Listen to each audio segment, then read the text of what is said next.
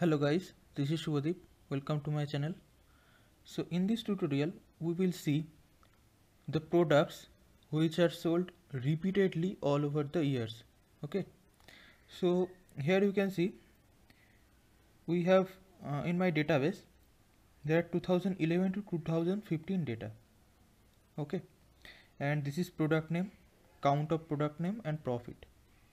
So I want to see there are several products. I want to see the products which are used, which are sold when, in which year and which month of the year. Okay, how many times a single product is sold. So for this I have created a simple DAX function, that is count of products. Here you can see I have created a DAX function count of product of name. Okay, then I have taken a matrix visualization. So where here you can see if I click like this, here you can see this particular product only sold in 2014, and how many times? 3 times. Okay, if I expand all over this, here you can see in 2014 in September month 1 time this product sold, and in November 2 times this product sold. Okay, so like this, if I click on here for this product, you can see 2011, 2012 and 2014, these 3 years this particular product is sold. How many times? In 2011 2 times, 2012 5 times and 2014 3 times. If I expand this, here you can see 2011 June and July, 2012 January, October, November and December, and 2014 September, October, December this product is sold. It is cool. So like this we can calculate.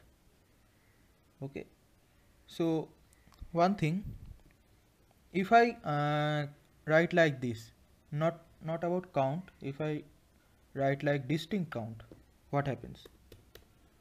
Distinct count, what will be the difference? Let's see. Here you can see, sorry,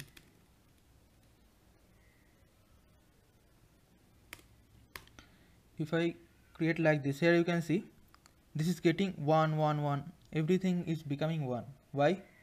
It is distinct count. So if a product is sold, okay, a particular time, it is not counting another time when it is sold. It is counting distinct product, distinct count. Okay, so if a product is if it is getting one product one time, then it is not counting repeatedly when this product is sold again. That is why it is distinct count.